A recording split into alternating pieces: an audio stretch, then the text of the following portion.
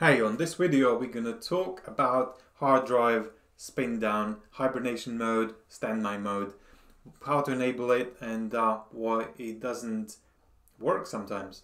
So what you do, you usually go to your Qnap admin console and go to settings and then go to hardware option and then look for standby mode.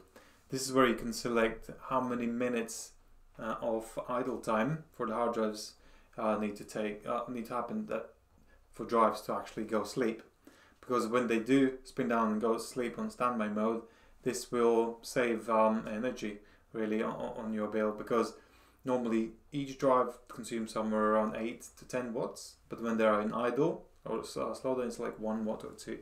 So this is something you could actually enable if at home you're just one or a few people accessing this data. So most of the time your NAS is just in idle mode waiting for people to connect.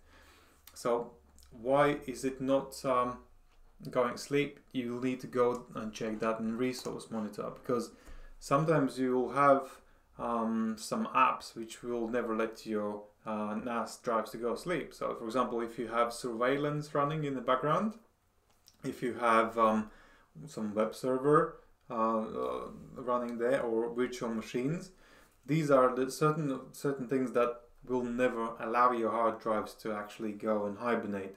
So if you use your NAS purely just for simple things like file storage, then most likely those drives will manage to go sleep unless there are so many users actually trying to connect. If you have shared certain folders over the internet or local network, these people trying to access the data will keep those drives awake.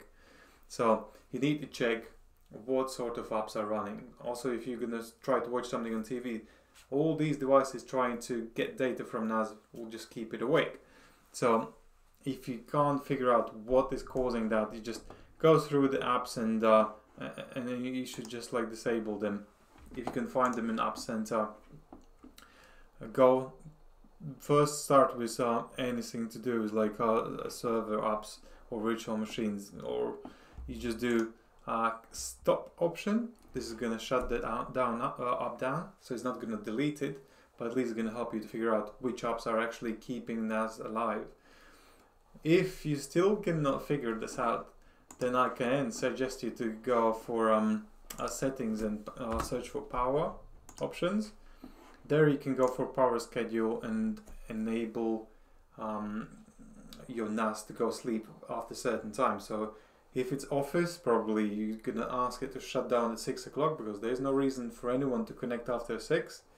And you can automate a wake up time at 8 or 7 o'clock in the morning, and staying for a home environment, you can just say NAS need to shut down at midnight and switch back on at let's say 7 o'clock in the morning.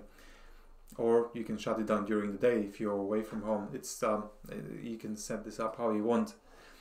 And this is, I hope this was helpful. If you've got any questions, you can always go to NAS Compares, fill the form, or send an email to info@NASCompares. If the question will be interesting, we're going to shoot video like this and upload it to YouTube so we can help others as well. I hope this was helpful, and have a nice day.